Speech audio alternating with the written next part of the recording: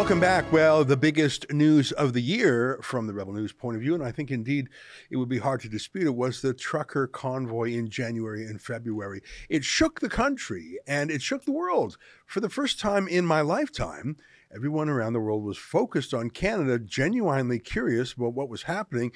In fact, I think there was an admiration that the truckers, blue-collar, ordinary folks without any backing of a political party or any political action group, they rose up and they helped free Canadians from the vaccine mandates and other lockdowns. It was wonderful. That was Rebel News' time to shine. And there was an echo to that fairly recently with the Trucker Commission of Inquiry when Justin Trudeau was asked to justify his decision to put the country into a form of martial law. Now, I don't think that Trudeau actually justified it. I think it was crystal clear by the end of the commission that he, in fact, didn't have the legal basis for it, but he put forward his political case. That was an important project for Rebel News. As you know, we booked a Airbnb for a pop-up studio. We rented a house near the Commission of Inquiry. We had 4 bedrooms there. Rebel journalists rotated through there. We turned the kitchen into a studio. We live tweeted it. We live blogged it. We had live streaming.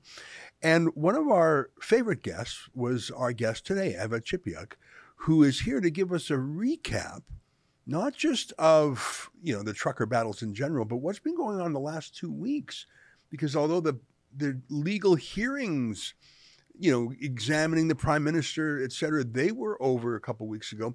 There has been some other work going on. And joining us now via Skype from Edmonton is Eva Chipiuk. Eva, great to see you again. Thanks for joining us. Nice to see you as well.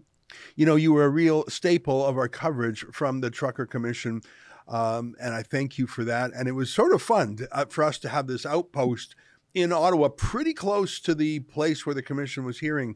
I felt like we were really on the front lines. It also felt good that we were fully accredited media because Justin Trudeau doesn't allow that. And so it was great to get full access right in the room, to be treated just like the other journalists. And indeed, we were just like the other journalists, except for I think we were a little more balanced and we put a lot of people power into it. Anyways, Eva, can you tell us what has been happening since the crescendo of having Chrystia Freeland, Marco Mendicino, and Justin Trudeau testify? So we know about that. And after that, we sort of wound down our Ottawa coverage. But the Commission of Inquiry isn't actually done, are they? Tell us what they've been up to these last couple of weeks. Yeah, of course. So after the factual basis ended with Justin Trudeau, as you said, highlighting everything at the end there, the next week following was a policy discussion phase. So there were various academics and different professionals that were giving their opining on, for example, the Emergencies Act and the definition of national security threat, which, as we know from what went on at the inquiry, that turned into be quite question about whether or not the Emergencies Act was properly invoked, and turned into whether or not that legal definition was met. So there was a roundtable discussion about that with a former CSIS director. There was also a roundtable about misinformation and disinformation.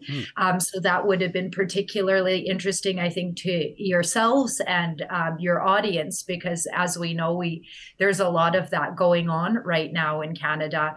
Same with police authorities. So there was a full week of policy discussions, and some of these academics and different directors were giving their opinion of what should be or what shouldn't be in the Emergencies Act, and what the commission ought to do, provide the government as a recommendation.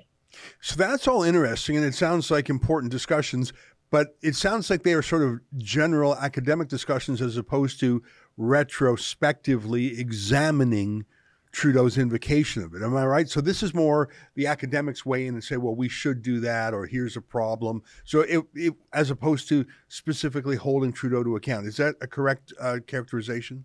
That even came up in one of the policy discussions, is somebody, and I can't recall which debate it was, but they said, the worst thing is this is giving academics work.